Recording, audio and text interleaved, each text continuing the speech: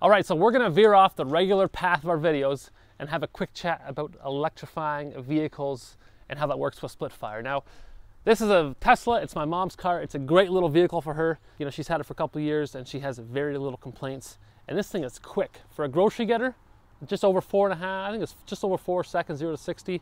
You can beat a lot of stuff that is worth a lot more than this little car here. So it's a lot of fun to zip around with. In the shop, we use a Yale forklift. It's electric. It is fantastic as well. You know, very little maintenance. You're probably wondering, well, how does this have to do with split fire?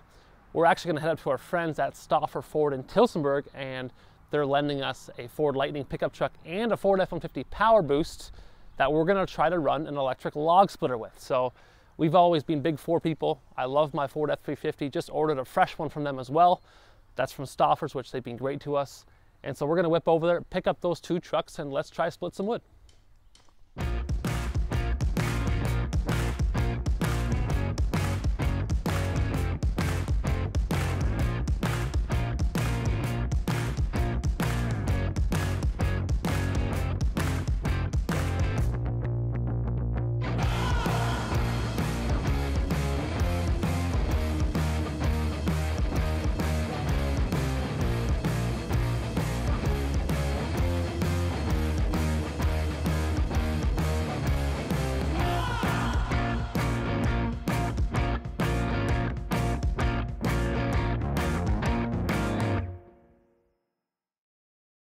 All right, so here we are, Ford Lightning, yeah, pickup truck, fully electric.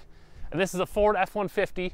Now this is a hybrid with a Powerboost, so battery in conjunction with a gas motor. Now, optimally, we wouldn't be beside my shop where I have power. I'd be out in some field, but it rained a lot and these are not my trucks and I'm not gonna get them super muddy. So we're gonna do the testing here and we'll see how these work.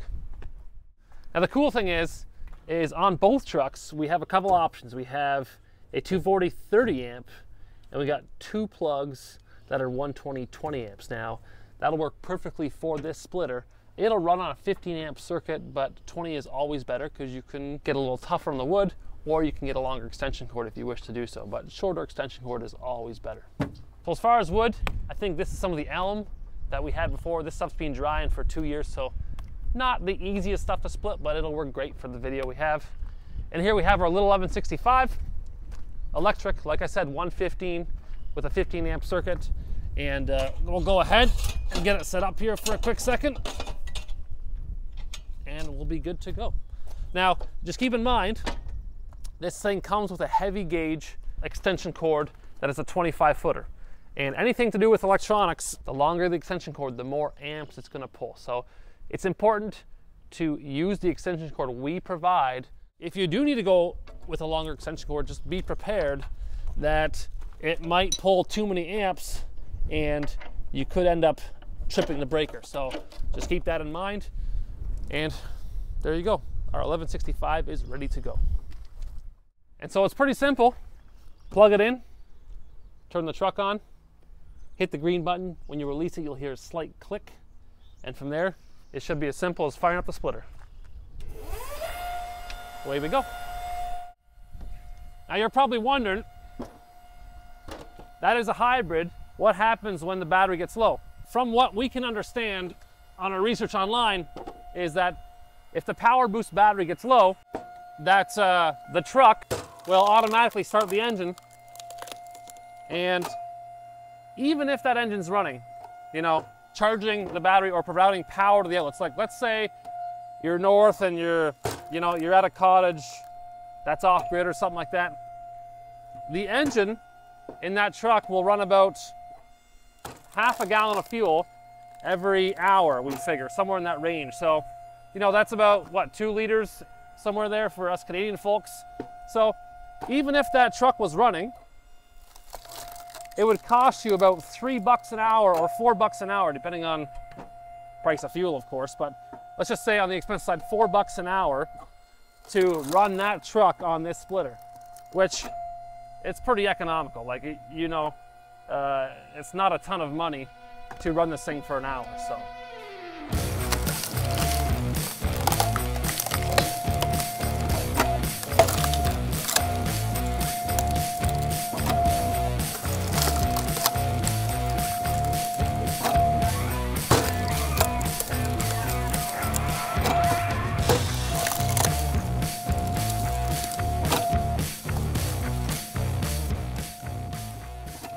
there you go.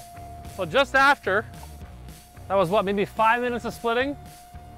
Powerboost probably feels like she's getting a little low, and it's already clicked on the engine. So if we're splitting for maybe 3 hours, this thing will idle for 3 hours as well. That 3 hours will cost us 12 bucks, so not too bad. And it works really good. Now we're splitting elm here, and elm is not the easiest split. It's probably on the more difficult side of the spectrum. So this electric engine here, oh, it just turned back off. So it ran for 10 minutes there. Must have charged the battery.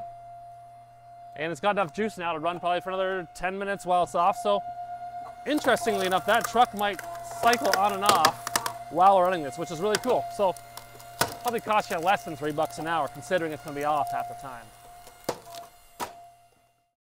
All right, so we plugged it in, turned the truck on, green button. When you release the green button, you should hear that slight click again, probably a breaker in here that's you know, enabling the circuit, and should be able to turn it right on, hopefully. And boom.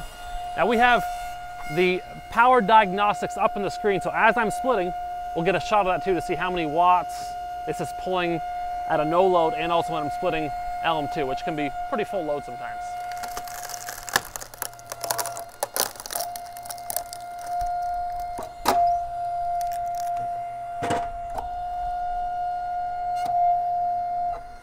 So we just checked that screen there on power diagnostics, and it looks like the max it'll pull is what, 2200, 2300 watts, which is pretty good considering it has 3600 available.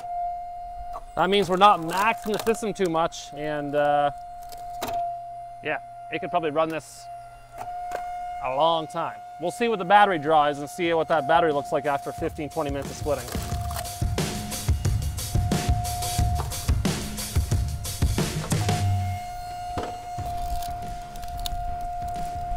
Man, truck looks good.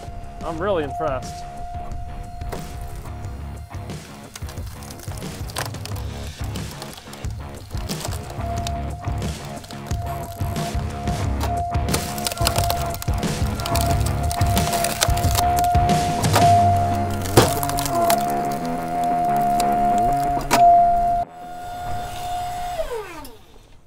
I'm really impressed. I am actually genuinely impressed.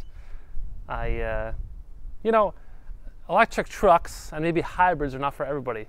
I'll stick with my 350 because I'm towing, you know, a lot of times I'm using my truck. But for people that are, you know, maybe living in a rural area where they're just using a truck to tow smaller trailers, you know, they're not using it for heavy duty, consistent use, a truck like this makes a lot of sense. And with these options, you could use it for a splitter like this, maybe charging batteries for, you know, yard equipment, all kinds of stuff it could be useful for. So pretty cool technology.